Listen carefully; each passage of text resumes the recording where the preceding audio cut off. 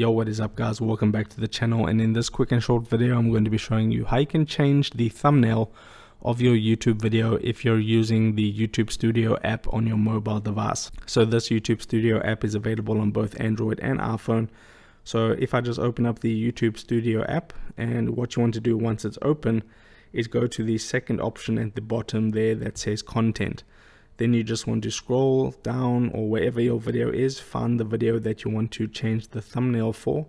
Let me just say I want to change the thumbnail for this specific video. Tap on the three vertical dots on the right hand side of the title. Then you can see some options pop up. You want to tap on edit video. Once that has loaded up, you can see there's the thumbnail, and you'll see a pencil icon at the top left hand corner. Tap on the pencil icon, and now you can see this is where you can change your thumbnail.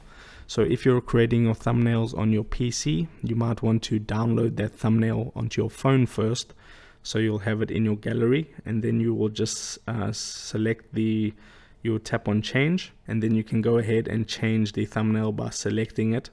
So for an example, if you select any one of these pictures, it will now be your thumbnail. But since I don't have any thumbnails on my phone, I'll just go back. But then you would just save it once you're done at the top right hand corner by tapping done, and then your thumbnail will be changed. And that's it. So if this video helped you out, don't forget to drop a like onto this video and subscribe for more, and I'll see you in the next video. Take care.